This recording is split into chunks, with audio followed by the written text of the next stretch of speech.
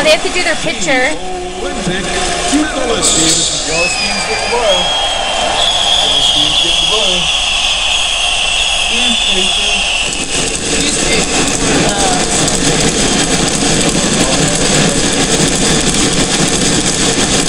Right.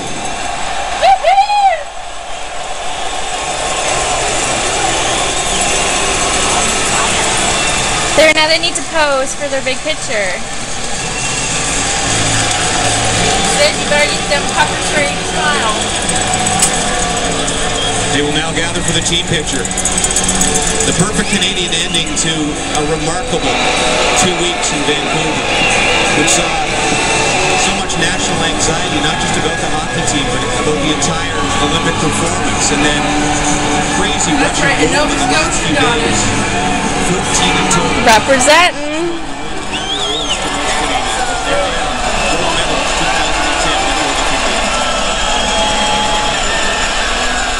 Bye-bye, Americans. You suck.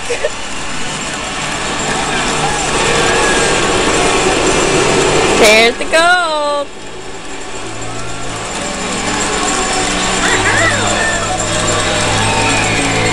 What a wonderful picture.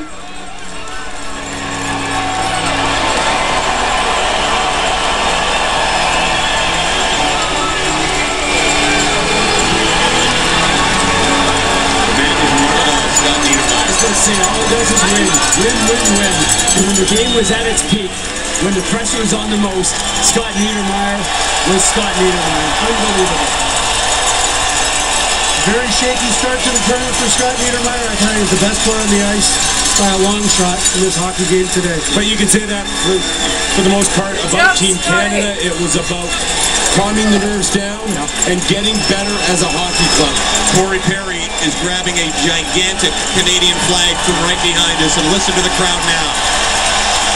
Oh, look at that. What? He took the flag from one of the people in the stands. Let's send it back down to Pierre Maguire with Team Canada coach Mike Babcock. What's the view like from the top of the mountains here?